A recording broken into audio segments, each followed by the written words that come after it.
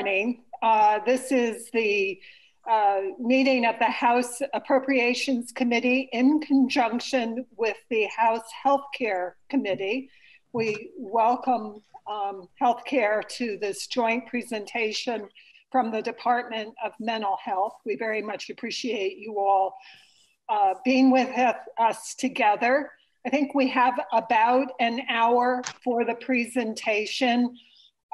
What we normally like to do is to give our presenters a chance to try to get through portions of their presentation and try to bulk up questions at appropriate stopping points. So if that's okay with everybody, we'll try to manage it that way. And Representative Lippert, before I turn it over to the commissioner and let her introduce her team, do you have remarks that you would like to make? Just that it's good to see committee members again. And I would just remind committee members that there will be a brief period, I think of 15 minutes a maximum, for us to identify issues that we might want or need to hear more about, not just for us, but for both committees. And that it's not an intention during the testimony this morning that we engage in any type of debate or try to resolve issues, but we're trying to identify if there are issues and what they may be. Terrific. Thank you, Rep. Lippert.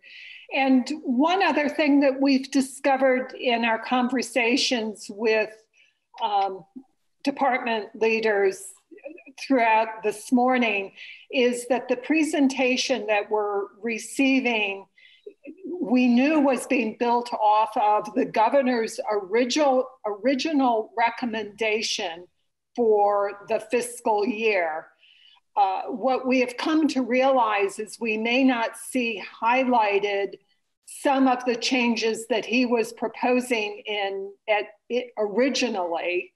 They may still be on the table. And so, Commissioner, if you're not highlighting in your presentation some of those original changes, could you also note those? And we're trying to figure out a way to generally summarize that, but I just wanted to give you a heads up to that. And I think I've covered it, Rep. Toll, in terms of the things that we normally like to touch on before turning it over to the commissioner. Thank you, Mary. Thank you for starting. I thought I was going to be not distracted, but I did get the phone call. I have a daughter leaving for college, so I was a couple minutes late and I apologize, but it's been a long morning, an emotional morning, I should say. So it's very good to see everyone here today. Commissioner, thank you. And it's wonderful to have the Committee of Jurisdiction with us. It's going to expedite our work and you know, this team approach, I think, is exactly what we need to do in light of what is before us now in the very condensed time frame.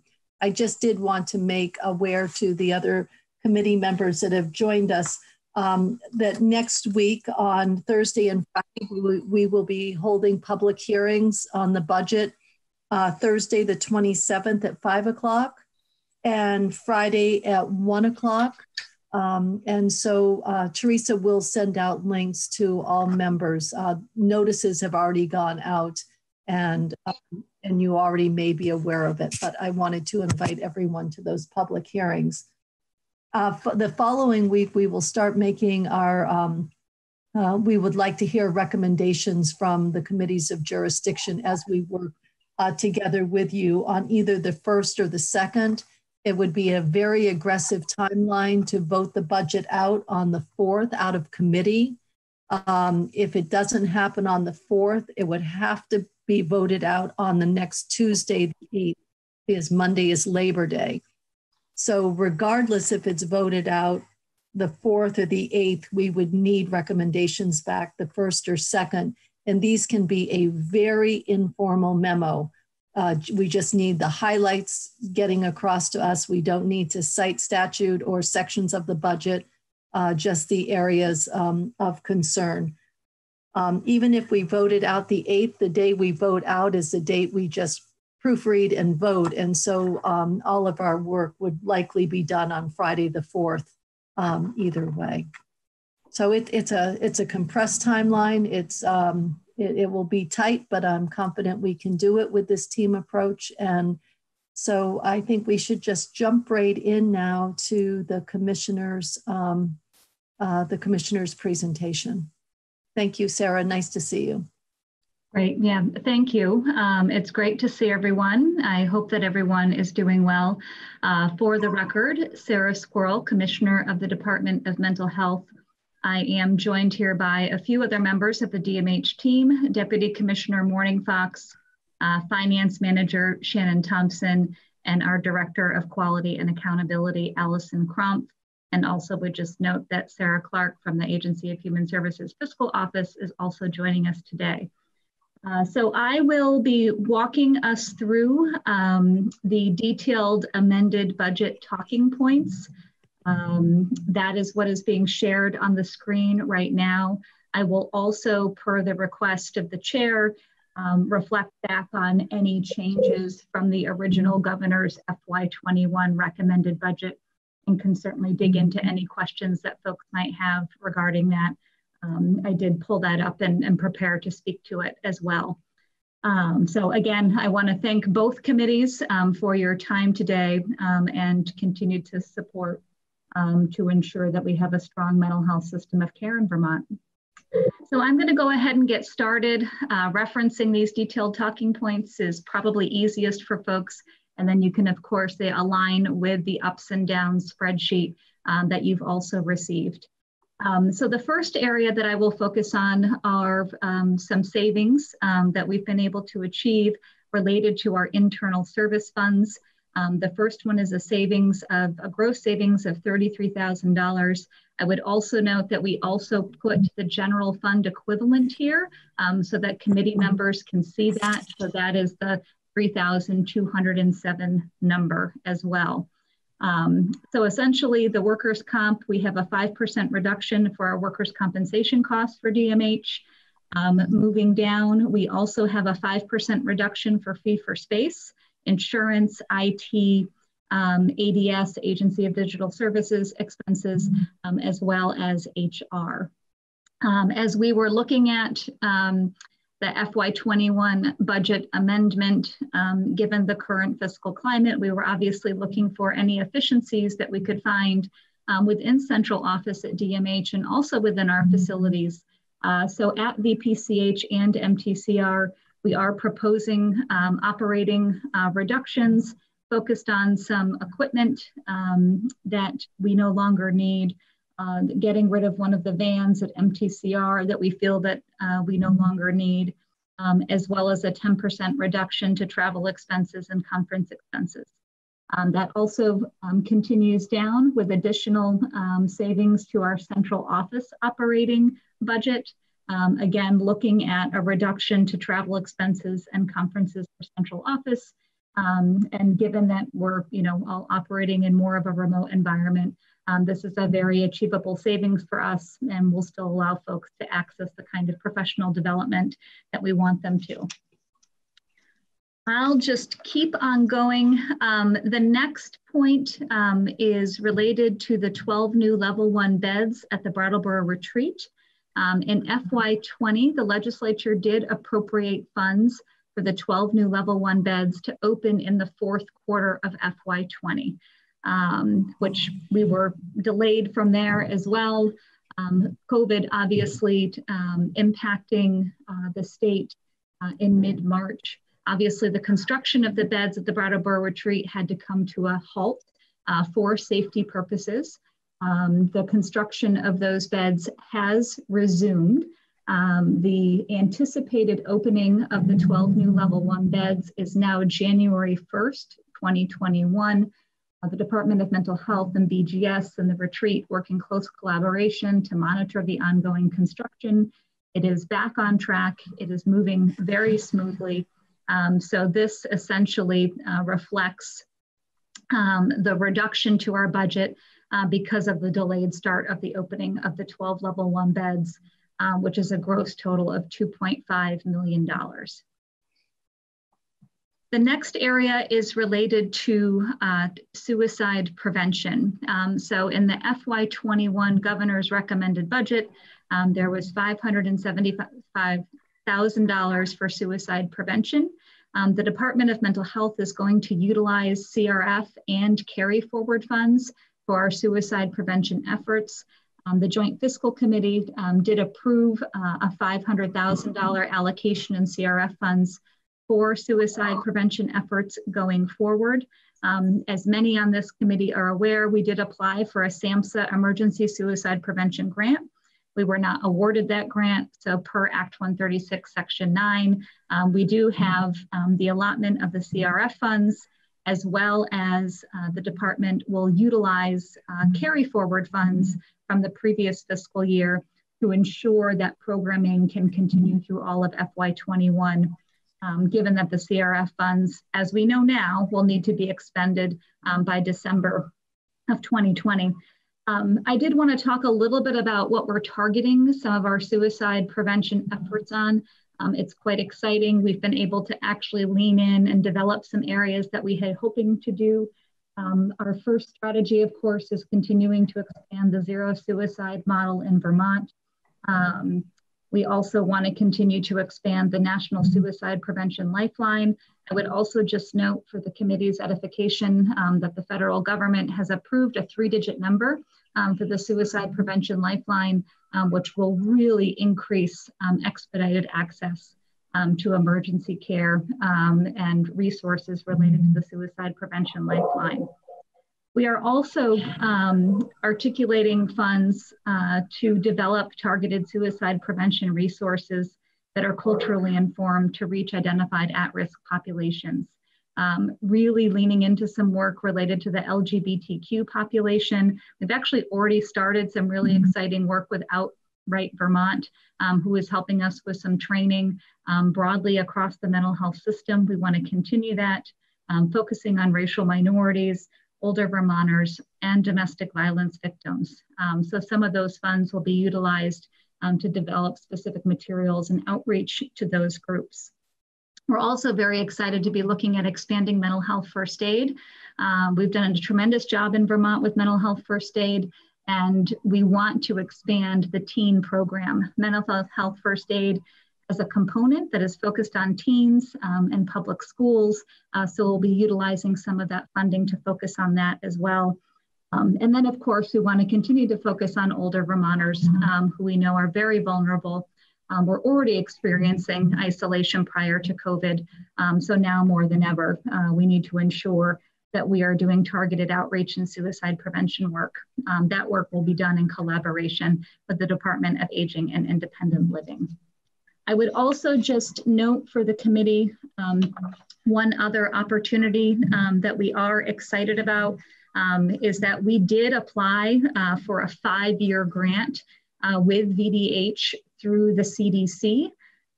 It's a comprehensive suicide prevention grant. We should know again within the next couple of weeks if we are successful recipients of that grant. If we do receive that 5-year grant, it would be an incredible opportunity for Vermont to really invest in some sustainable long-term infrastructure related to suicide prevention.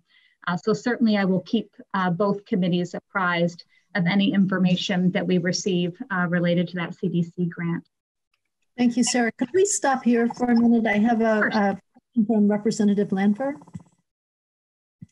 And members of the House Healthcare Committee, if you have questions, just raise your virtual hand and we'll try to stop in between testimony. Diane? So, thank you, Madam Chair. I was just on the suicide prevention. So we heard from I don't know if it was the Agency of Agriculture, but during some of the CRF conversations, that there was an increase in suicides among farmers because of the pressure in that sector of industry. I was just wondering if that was included in one of your at-risk populations, or sort of It's a great question. It isn't specifically articulated here. I've had some meetings with folks from agriculture to see how the Department of Mental Health can continue to assist and support of farmers in the state. When we look at our statewide averages related to suicide, we look at 5-year averages. We did have a slight uptick in the April period. Things have stabilized and we are currently below the 5-year average overall. But certainly we want to continue to partner with the Agency of Agriculture. And if there are any of these opportunities that we've articulated here that we could also leverage to support those groups, that's something that we're actively working on. Thank you, Diane. Thank you, Sarah. Of course. Let's continue if I don't see other questions at this time. Okay, so the next section really highlights one-time CRF expenditures and that therefore being able to leverage those CRF funds does result in overall savings. So this represents expenditures related to COVID-19 at the Vermont Psychiatric Care Hospital and the Middlesex Therapeutic Community Residence, as well as we're able to attribute some of the costs of our medical director who works on the Health Operations Center. So essentially the department will utilize CRF funds for these COVID-related expenditures, and therefore that offsets the need for global commitment dollars, federal dollars, and general fund, thus resulting in the savings that you see reflected here. I would also just note overall, the overall dollar need for these expenditures is $1.9 million. We already had $1.3 million coronavirus relief fund carry forward that we're going to utilize, leaving the total CRF need of $559,000. I'll talk a little bit about what some of these expenses were. The first one is related to overtime pay at VPCH and MTCR for 12-hour shifts. When COVID hit the state and impacted the state, obviously that had a significant impact on our staffing for good reasons, for reasons that staff needed to be out for their own personal reasons, safety reasons, et cetera. So to manage this shortage, we did implement 12-hour shifts at our facilities, which really, it's actually an industry standard in general, but it really allowed us to maximize staffing. The way that we were able to negotiate that with the VSCA is that there is some overtime that is built into that. So that is through November 7th, 2020. So that's a big chunk of what these expenditures are. We also had the premium pay for face-to-face work for individuals who are employed at VPCH and MTCR. And then we do rely on travel nurses for our work at VPCH and MTCR. As you can imagine, as COVID was really impacting the healthcare systems across the country, the demand for travel nurses went up significantly and therefore the cost went up. So we are using some of the CRF funds to cover the increased cost to pay for those travel nurses. But that is the summary of this section and those one-time CRF expenditures, which are resulting in some savings due to our ability to utilize that funding source. Thank you, Sarah. I'm looking for questions and I don't see any at this time. So I think we can continue and we'll probably have more questions at the end. Of course. So the next area, this reflects our work to stand up a COVID positive capacity within the system of care, working with the Wyndham Center and Springfield Hospital. I would just note that this is primarily FEMA dollars. Almost all of it is FEMA dollars with a little bit of coronavirus relief funds. As these committees are aware, the need for capacity for COVID positive patients became a significant priority. We had convened all of our inpatient providers and hospital providers across the state. This is the recommendation of that network of providers. This facility has been able to provide capacity for individuals who are COVID positive. And we really wanted to ensure that any individual who is presenting in an ED, even if they were COVID positive, could have access to timely care. So we've been working very closely with the Wyndham Center. This funding represents our, cost to contract with them to maintain that capacity. We also were able to utilize the FEMA dollars to upgrade the Wyndham facility. The Wyndham Center is a 10-bed inpatient facility, and typically and historically, they have really admitted or focused their care on voluntary patients. So in order to ensure that they could safely and therapeutically care for higher acuity patients, we did need to make some upgrades to the facility, which we also utilized the funding for. It's been an incredible partnership, and it has been critical for those individuals who are presenting in an emergency department who are COVID positive to get them timely access to care. This is funded through the end of December. We will obviously, as a state, as a system, we're continuing to evaluate the impact of COVID.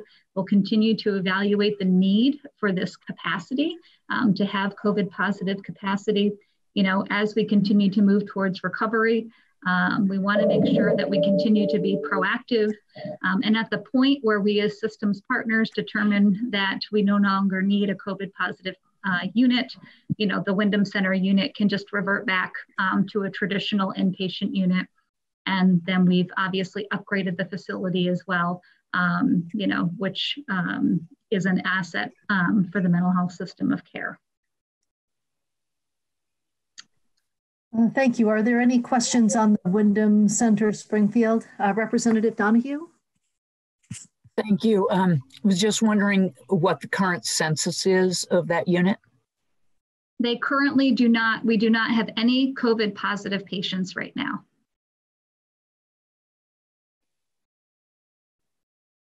Thank you. Did you have a follow-up, Anne, or does that satisfy your question? So does that mean there are no patients in that facility? That's correct. Yeah, thank you. Representative Lippert? Is that facility fully staffed at this time? Yeah, so they've been able to maintain their staffing. That's part of the capacity payment that we provide to them, because obviously we want to ensure that they have adequate staffing. While some of the upgrades to the facility have been made, they actually utilize their staffing to support individuals who are COVID positive. They have a 2-bed ED unit that they were utilizing in the short term. So those Wyndham Center staff have been kind of at the ready to provide care and treatment. And again, we'll continue to evaluate this need and continue to evaluate how long we might want to ensure that we have this COVID positive capacity.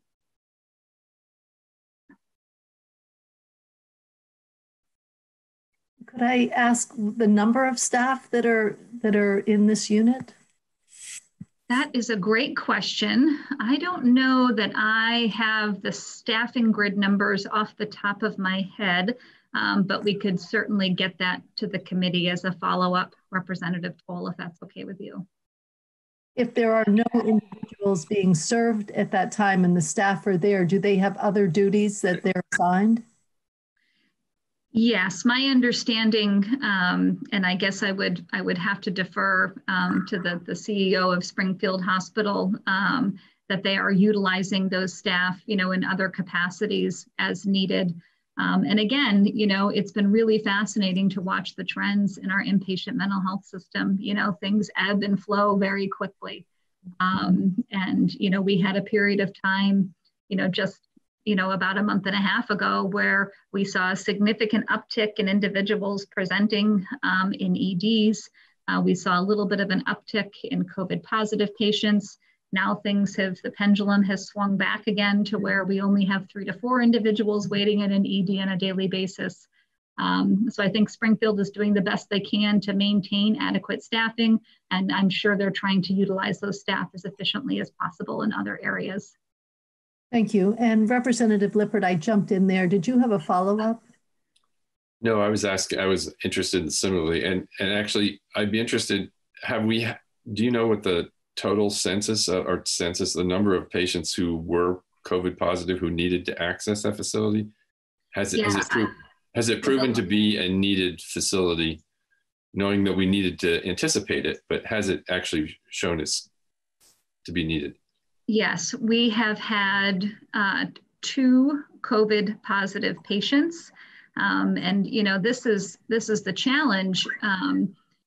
We need to have the capacity, because if we don't have it, it is, from my perspective, not okay for an individual to wait in an ED for a long period of time if we don't have the capacity. We're going to have to, continue to evaluate that. I think having this capacity has allowed us to preserve and maintain a great infection control with some of our larger facilities, such as VPCH and the Brattleboro Retreat. So again, it's something that we're going to have to continue to monitor as we go forward, to see if, we need to continue to have this capacity. Do we need it on a smaller scale? How best do we manage infection control? How do we carve out, that capacity separately if it needs to be smaller? Those are all things that we're continuing to evaluate. Thank you. Representative Christensen. Yes, the facility has been upgraded, and when we hope COVID will pass, what will that facility be used for? Is that earmarked for that, or do those upgraded facilities go back to Springfield Hospital for their use? Oh, it's a great question. And I think, the upgrades have really significantly, I don't know if any of you have toured the Wyndham Center. It's a lovely 10-bed unit. It was older. It did not have all of the updated safety and therapeutic, physical attributes that we would like to see, which is why we actually, at a point in time, the Department of Mental Health was not sending involuntary patients to the Wyndham Center, because we didn't feel it had adequate physical capacity to keep individuals safe. So with the improvements that have been made to the facility post-COVID, or whenever we determine that having this COVID unit is no longer necessary, we've increased the capacity of the Wyndham Center to accept and treat higher acuity patients in a safer and more therapeutic environment.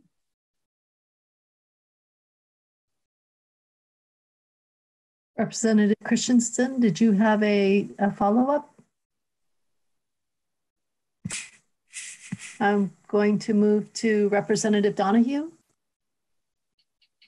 Thank you. And I think this probably is a question to raise now, but to get the response maybe too much in detail right now. But I noticed that you include in the potential patients for the unit those who are refusing COVID-19 testing in the ED.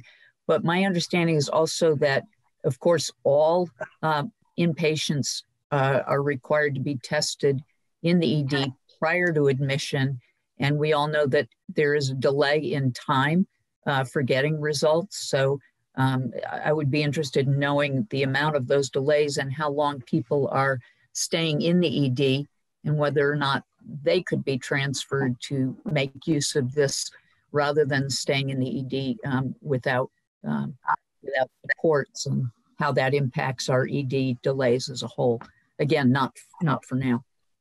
Yeah, it's a great question, Representative Donahue, and I appreciate it very much. We're happy to follow up. We did put expedited testing protocols in place by working with UVM and with VDH, so that psychiatric patients were prioritized. We even put into place an expedited courier service to ensure that the COVID testing did not add to wait times.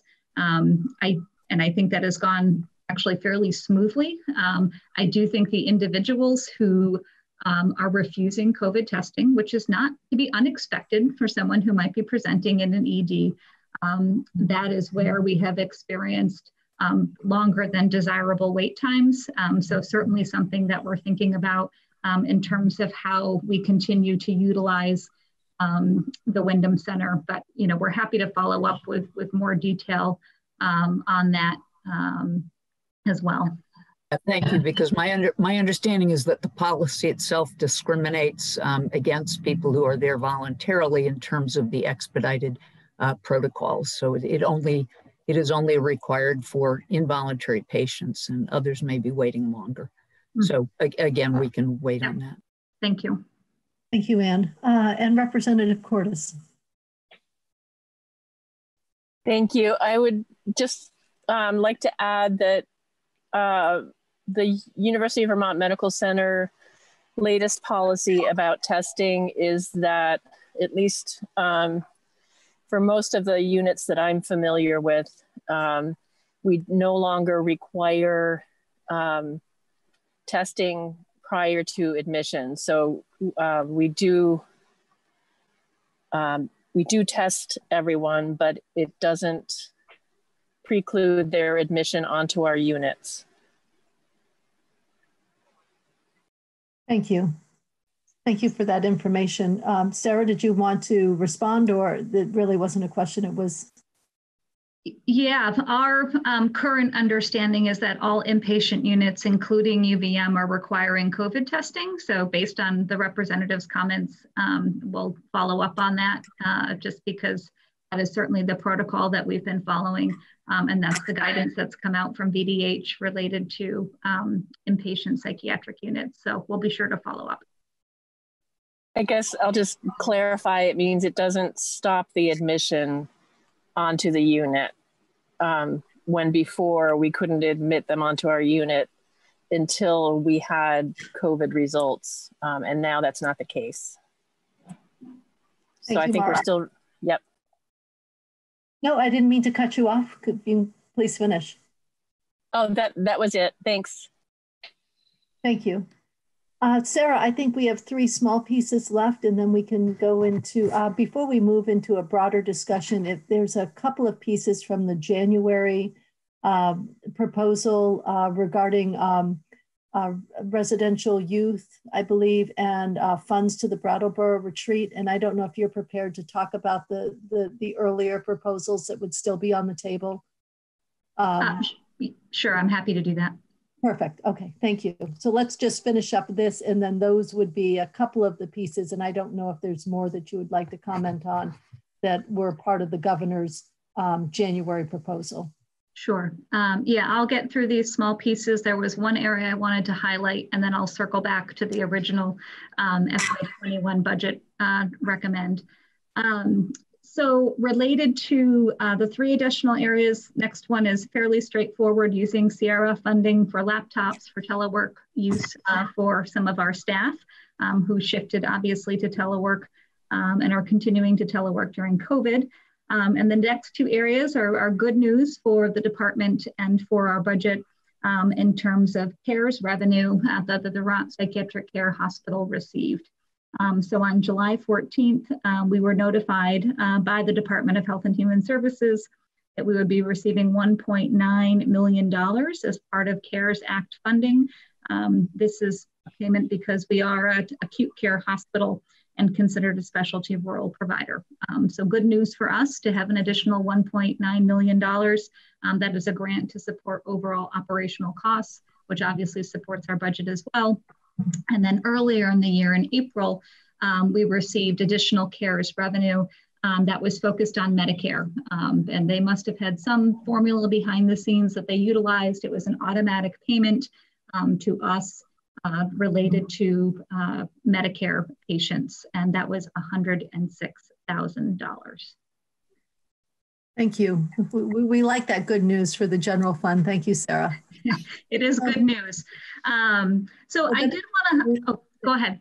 Oh, well, if you had something else, and then I wanted to move to the other initiatives that are still part of the governor's proposal from January, when you're finished with this piece.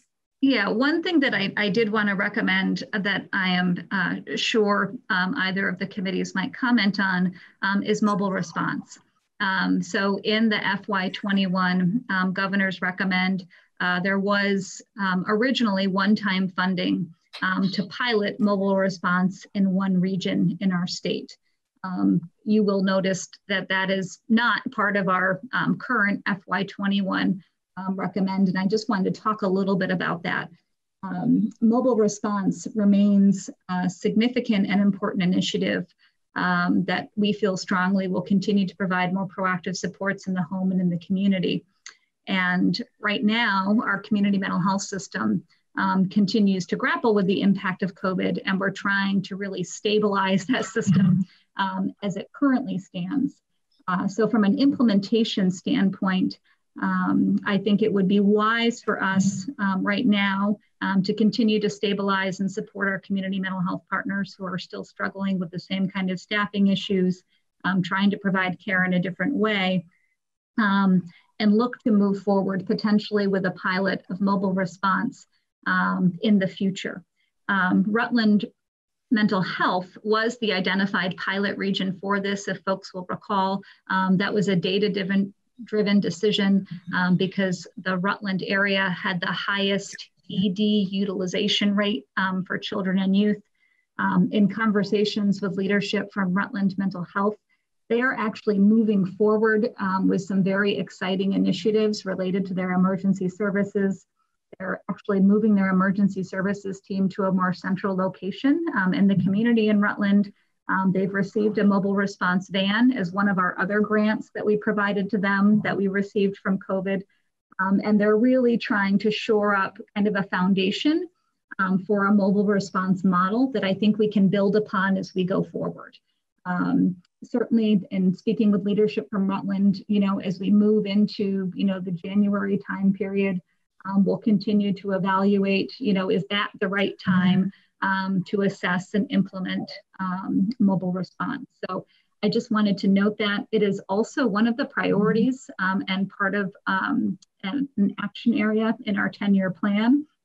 I also think as the Mental Health Integration Council starts to meet in October, this will be another priority policy area that the Mental Health Integration Council can also focus on as well. But I wanted to make sure that I kind of explained to the committees what our thinking was related to mobile response. Still an urgent priority, but we want to make sure it's the right implementation time for that pilot so that it's successful. Thank you, Sarah. Of course. So I can... a question from Representative Jessup. Yeah, thank you. Commissioner, in Middlesex, the facility there was used by DCF for a while, and I'm assuming that it's now reverted to use again by Department of Mental Health for the same purposes and is at capacity. Is that correct? Yes, so the Middlesex Therapeutic Community Residence, when we were trying to manage staffing shortages at VPCH and MTCR, we did move the individuals from MTCR to one of the units at VPCH. During that time period, the Middlesex facility was open. DCF was obviously grappling with some challenges related to Woodside. They occupied that facility for a short period of time. The facility is now reopened. Folks are also aware we had some water quality issues that we had to address. So we have a new water filtration system that has been installed. All the water quality results have been very positive. So the water filtration system is doing its job. And we are anticipating to move the residents from Middlesex, from VPCH back to the Middlesex location in the next 3 to 4 weeks is the current plan. And is there anything you care to comment now about what might be the future cooperative efforts with the Central Vermont Medical Center? Representative Jessup, are you referring to the previous plans around expanding inpatient capacity? Yes. Yes. Well, as we all know, the planning related to additional 25 inpatient beds was put on hold during COVID as the UVM Health Network was managing the impact. My assumption would be that at some point that work will resume, that planning will resume, but I have not had those conversations with leadership at Central Vermont Medical Center yet. Great, thank you. Of course. Thank you, Kimberly. There were a couple other changes in January. Do you want to highlight those, Sarah, and then we'll open up for questions? Sure. I am diving back into the original FY21 budget submission. I guess I will focus on, maybe what would feel most significant, and certainly can dig into some of the smaller pieces as well, based on the committee's interest. But certainly children's residential is an area that is a consistent budget pressure for us. We certainly continue to see an increase in acuity in the clinical needs for children and youth related to residential care. It's increased challenges related to, parental mental health challenges, difficulty managing behaviors. Anyone who has spent time with the Youth Risk Behavior Survey data, we're clearly seeing significant trends in depression, anxiety, suicidal ideation. So overall, we continue to see an increased demand for residential services.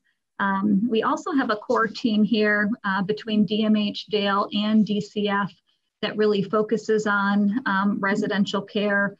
We produce quarterly reports that look at children and youth who are placed in state, children and youth who are placed out of state. Obviously, our goal is to reduce the need for residential care. But the past few years, we still continue to see this as a potential, pressure on our budget and just a continued need in general.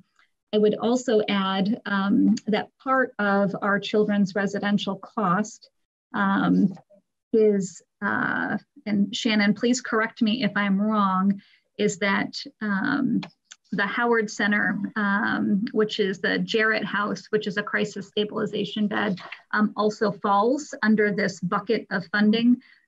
So certainly that's a critical program where we need to maintain capacity. So that's an additional cost that is represented as part of this residential, what we refer to as PNMI funding bucket. The other two that I will note, these were BAA items, but I'm sure that feels like quite a long time ago. Did want to know that we had some increases related to level 1 costs. So our level 1 bed capacity at the Brattleboro Retreat, as well as Rutland Regional Medical Center. As many are aware, Act 79 requires reasonable actual reimbursement of costs for level 1 hospitals. We have a cost settlement process that we go through to ensure that their costs are covered. That is reconciled. So we had an estimated gross increase on level 1 costs as well. Thank you. Yes, and the other one that I would note was just, folks will recall that we did put into place rate increases for the Brattleboro Retreat. DMH is responsible to ensure the payment of inpatient care for folks who are eligible for CRT services. So this was a BAA item, but those inpatient rate increases were also reflected in the original FY21 governor recommend.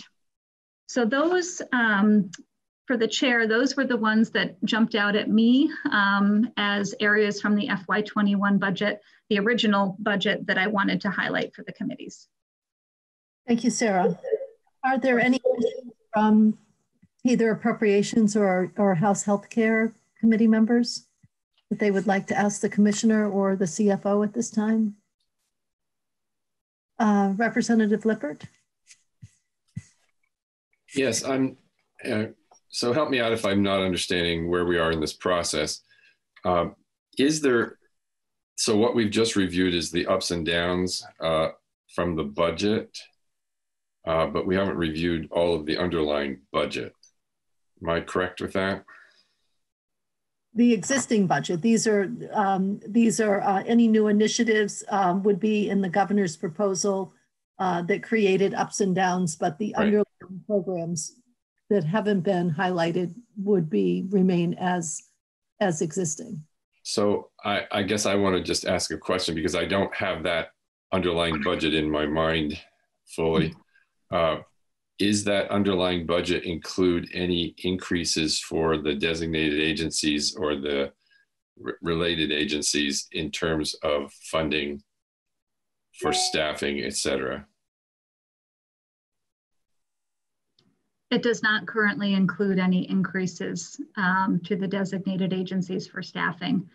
There are some tertiary increases in terms of like the increased funding for PNMI, which, like for example, the Howard Center has some of those programs, but there are no additional increases. So essentially, I mean, I think that's important for us to understand in terms of the work that we had done over a period of years to try to recognize that we can't sustain the community mental health system by level funding it.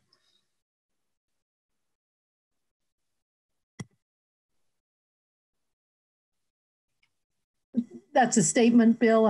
It's a statement and a question in terms of, do we anticipate reductions in the capacity of the community system based on our not being able to provide any additional funding? Sarah, would you like to comment? Sure, yeah, I'd be happy to. Well, certainly we value our community mental health partners and the incredible work that they do on a daily basis. We, as this committees are aware, we worked very hard when COVID hit to ensure that we stabilized them because essentially when COVID impacted Vermont, services couldn't be provided in the same way that they were before. So because we had already implemented payment reform within DMH, that provided us with a lot of flexibility so we could continue those prospective payments to our designated community mental health agencies. So that even if their volume of service was different, the amount of people that they're providing services to was different, they were still receiving the same amount of funding. I think the impact of COVID has certainly impacted the capacity of our system. And I think across our continuum of care, we continue to focus on trying to rebuild that, to have more community-based services that keeps everyone safe. The only other point that I would add is certainly AHS is in the lead on the healthcare stabilization package. So prior to that, we had actually, myself and Commissioner Hutt, had worked very hard to ensure that we had additional funding to the designated agencies and SSAs for hazard pay. You'll recall, I think they received about $7 million in additional funding for that.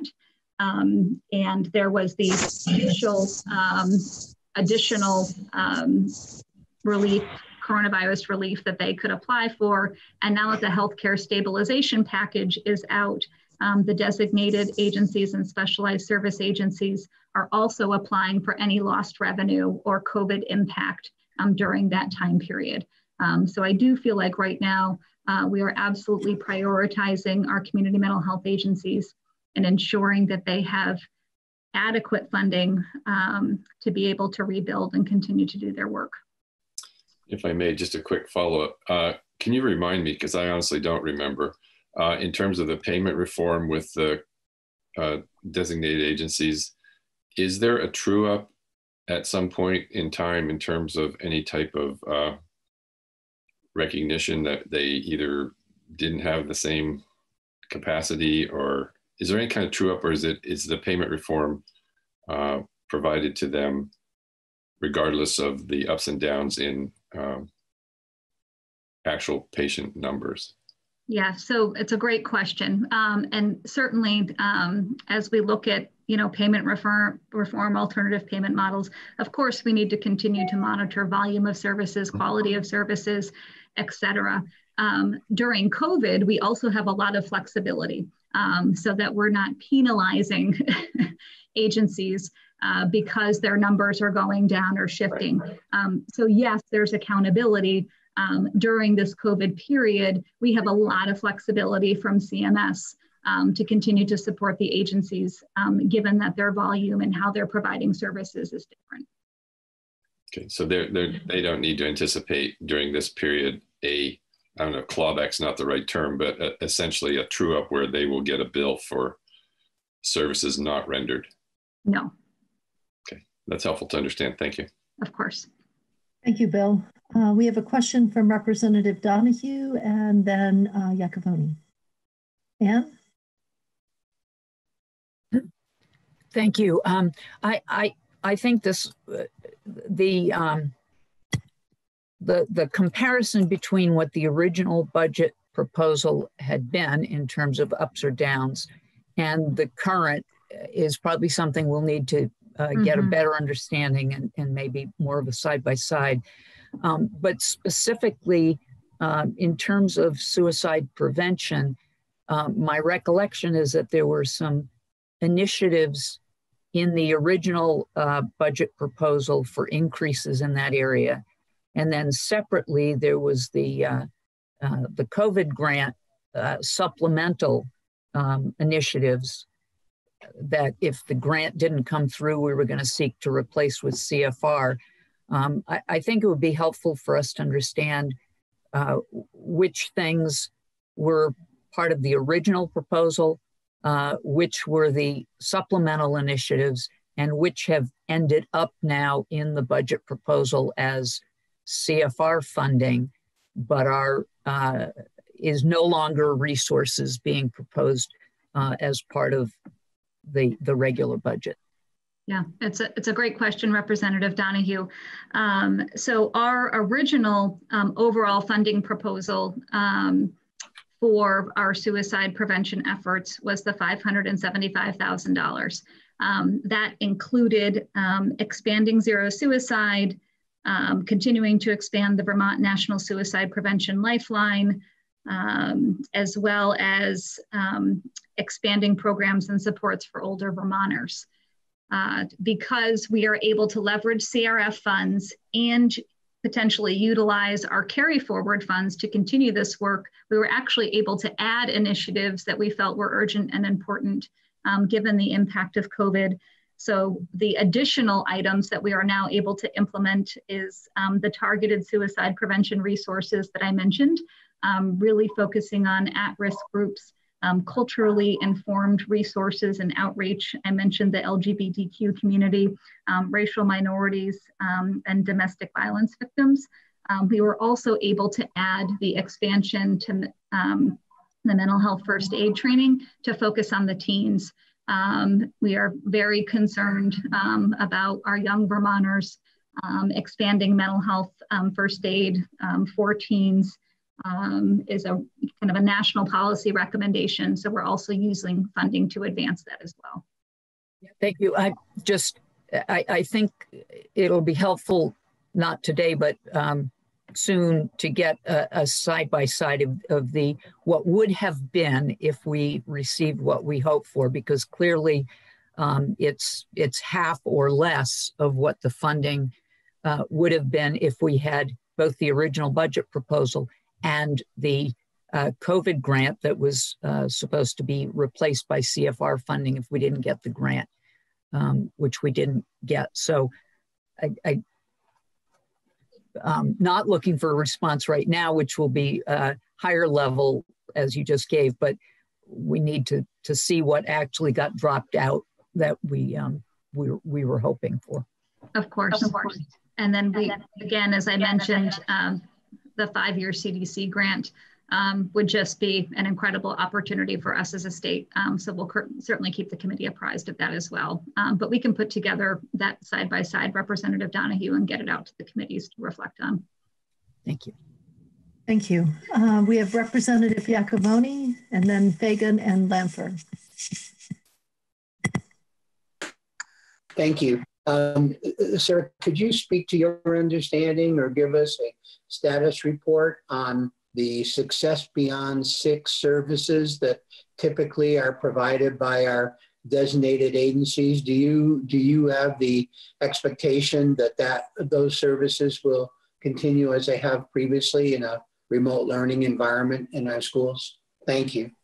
Yes, thank you, Representative Iacovone. I appreciate the question very much. So just to kind of back up for this committee to understand, Success Beyond Six was actually created in 1992. It's a fiscal and policy mechanism that allows our local education agencies, our LEAs, to contract with the designated agencies for mental health services for children. And what's unique about it is that we utilize local education dollars to essentially draw down Department of Mental Health Medicaid. So it's a really effective fiscal mechanism because essentially it allows local schools to provide match dollars at 60 cents on the dollar. That's not totally accurate, but to draw down the DMH Medicaid. So it's just been an incredible program. I actually ran school-based mental health services for over a decade and certainly can speak to the power of that work and how much it supports children, youth, and families.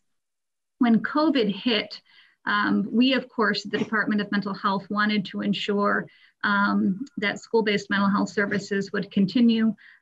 We know that for many children and youth, school is their most nourishing environment where they access some of their most trusted and safe relationships. So we at the Department of Mental Health immediately put into place an emergency case rate for school-based mental health, wanting to maintain the capacity of the DA system and wanting to ensure that those funds could continue to flow. What we did not anticipate was that the flexibility that we have under our mental health Medicaid is not shared by the flexibility of the Agency of Education funding.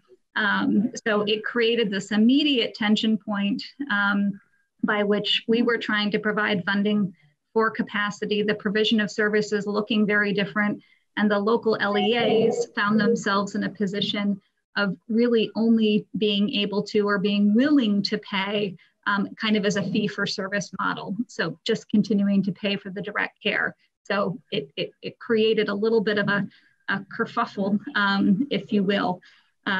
So we immediately and have been working in good faith with the Agency of Education, with our local LEAs and special education directors to try to problem solve around this, because we at the Department of Mental Health are very committed to ensuring that this program remains intact, that we continue to do outreach to children, youth, and families. We know that remote learning has created even more anxiety for our youngest Vermonters. So we really want to ensure that we can continue to do that.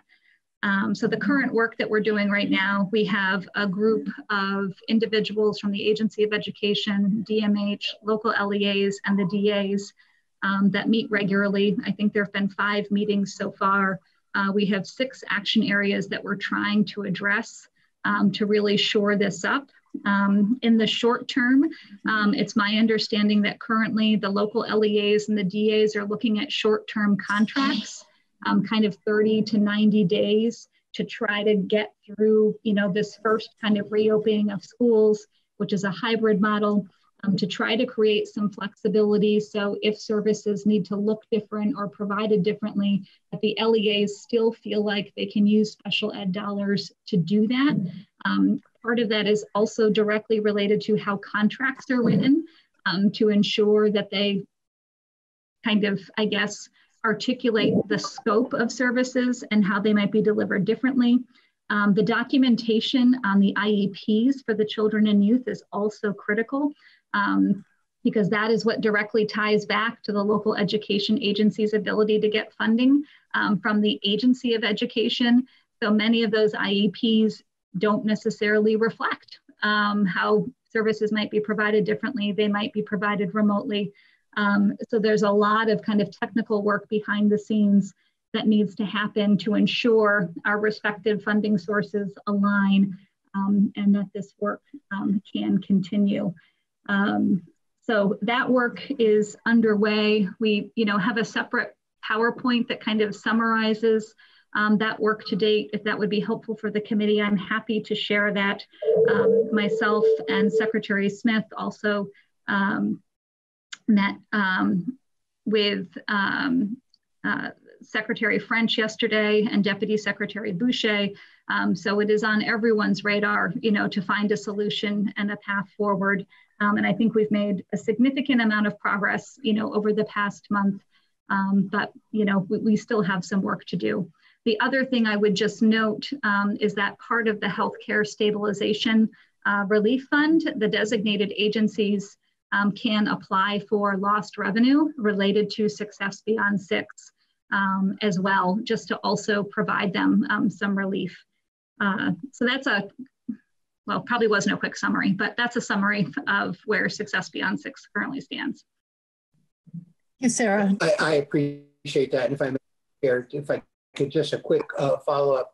Are you confident that the LEAs are getting the guidance and direction they need to be able to make this work?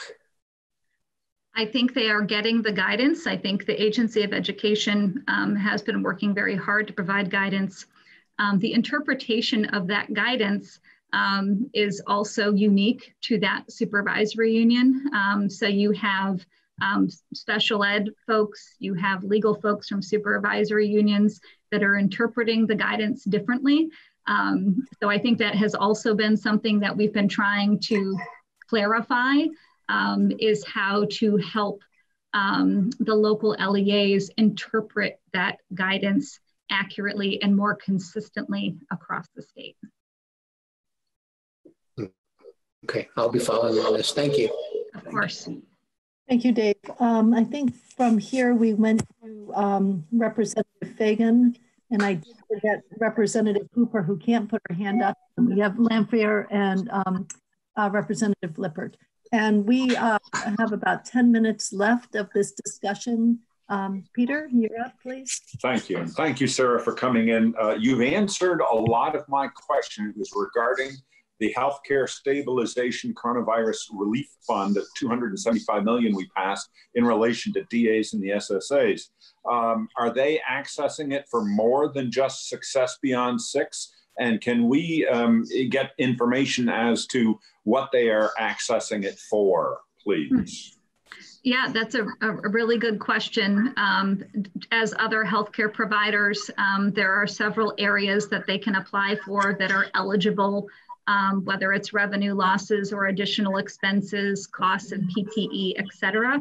I don't believe that we have, for the previous tranche of funding, that wasn't necessarily specific information that we shared. The current process is still underway. So certainly I could take it back to AHS in terms of if and how that information might be communicated. And I can see Sarah Clark just unmuted herself, so she might have a thought there as well.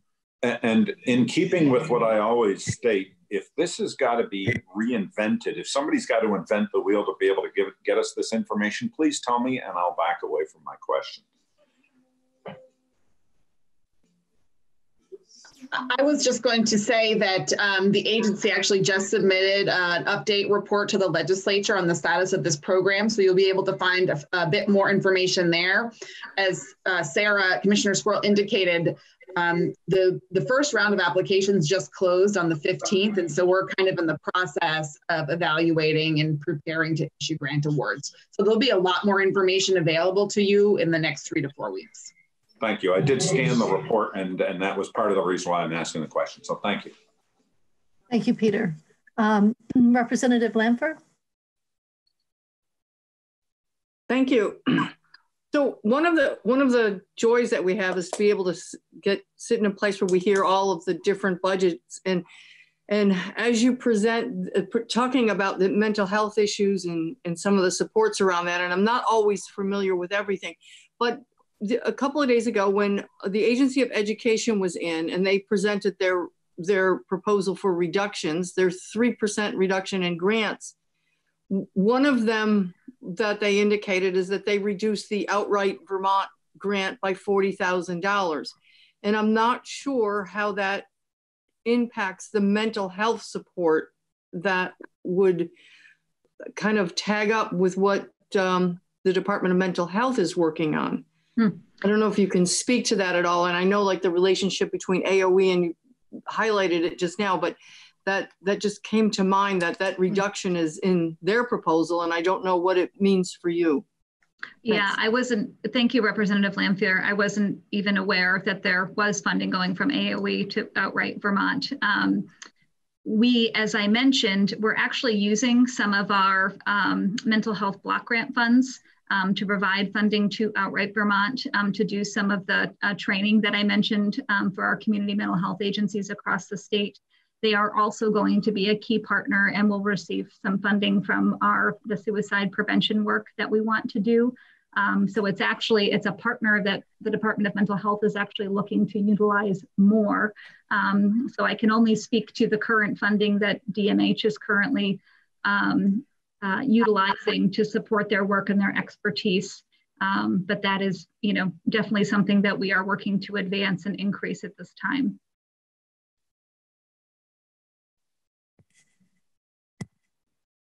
Diane, you're muted. Were you finished? Sorry, I just said thank you. Of course, you're welcome. Representative Hooper?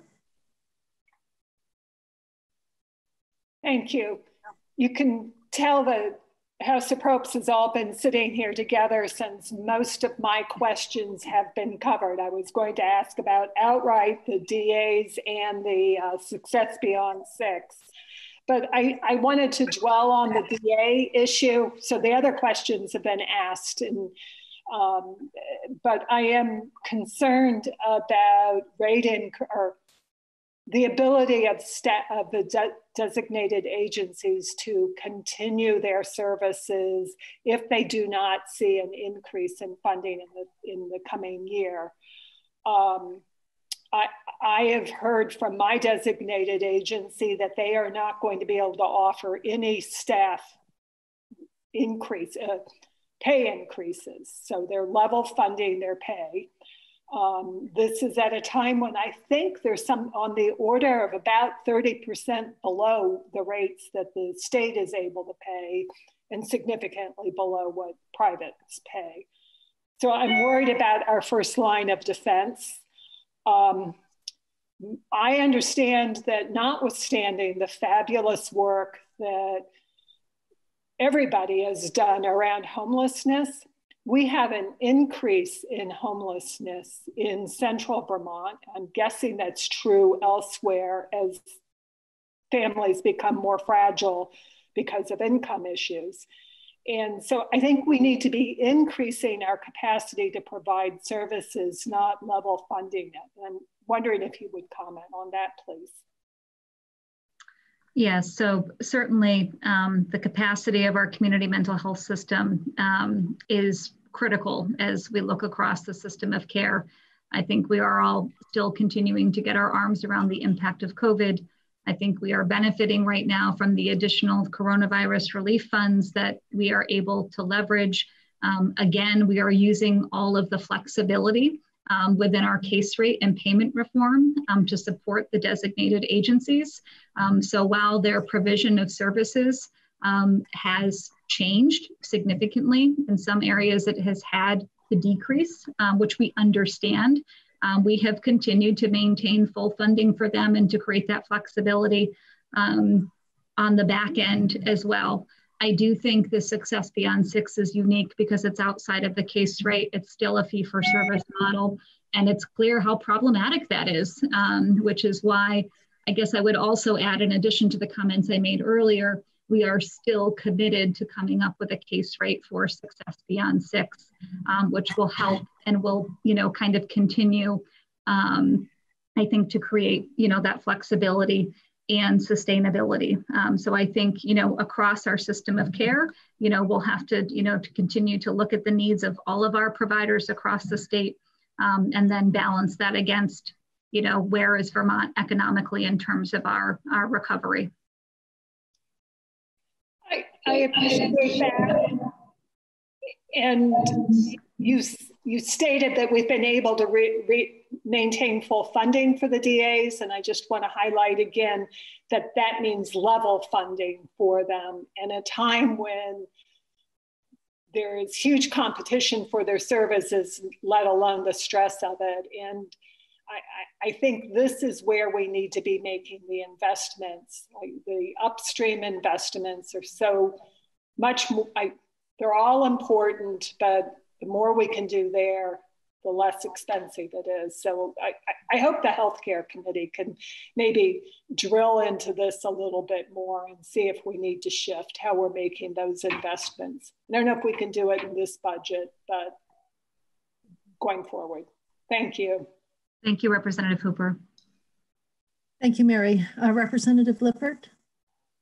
I wanted to just clarify in terms of one of the ongoing very difficult issues is the wait times in our emergency departments and hospitals for psychiatric care, inpatient psychiatric care. And if I understand from what you've said that with the movement of, so what my question is twofold. One, if there's the movement of patients from PCMH back to the Middlesex facility, will that increase capacity at PCMH for additional admissions? And secondly, so that's one issue. I'm trying to see where the capacity is and where it can increase. And in terms of the Brattleboro retreat, the 12 additional beds, is the January 1st, 2021 deadline a deadline for completion of construction, or is that a January 1 deadline where admissions can begin at the Brattleboro retreat for those 12 additional beds because staffing will be in place, et cetera? Right. So I'll start with the first question, Representative Lippert, which is just generally capacity across our inpatient system of care. When COVID initially hit, we had, a little bit of an eerie silence, if you will, in terms of just a general decrease in individuals presenting in EDs. Obviously, our inpatient system was also grappling with staffing shortages, double occupancy rooms, having to shift to single occupancy rooms overnight for infection control purposes. So slowly over time, we have been rebuilding our inpatient capacity. I would let the committee know that across the system, we're running at anywhere from between 60 and 90% capacity across our inpatient units.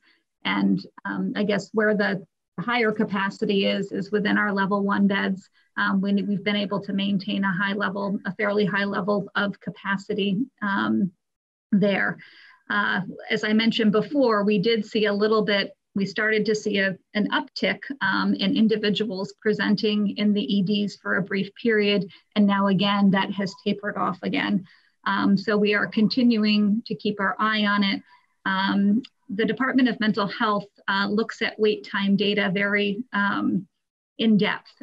So I am waiting for our data and statistics team to get us the current data on wait times so we can really see and analyze where we are trending and what the impact of COVID had on those wait times. I just don't have that data yet. In terms of the Brattleboro retreat, it is my understanding that the construction will be completed by January 1, that the retreat will of course be working on staffing and hiring prior to that.